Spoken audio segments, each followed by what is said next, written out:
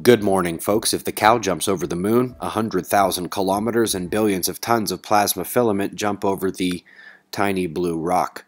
Anyway, we've got another solar wind shockwave striking Earth this morning. Our third ever use of the Alert Star earthquake prediction gets a hit. It's 3 for 3.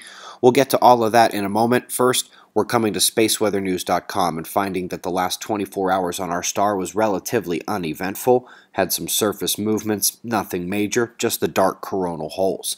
The only eruption that came off was during the news yesterday. It will miss Earth, but will hit 1 AU during the supermoon, potentially coupling.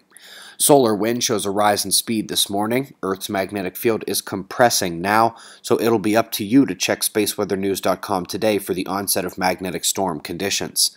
It should be the peak speed from the leading coronal hole to the right there. The supermoon and CME coupling will line up when the left coronal hole patch faces Earth, but alas, we're still in the Quake watch mode from that first one. Yesterday morning, we noted the blot echoes deep underground and the energetic release patterns in the atmosphere. We had 2 alert stars to begin the day. But as it marched on, the energy shifted. Only Japan was on alert as the other star disappeared, and the watch shifted slightly south from the Kamchatka Peninsula of Russia to right near Fukushima.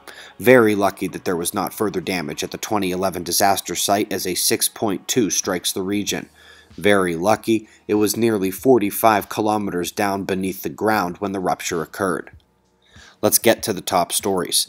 New NASA animation of changes in sea ice in the Arctic due to an early winter storm that brought a good bit of heat on the leading edge. Next, we've got a graphic from the Weather Channel on how we expect La Nina to affect the United States. As the season shifts, expect an east-southeasterly shift in the jet.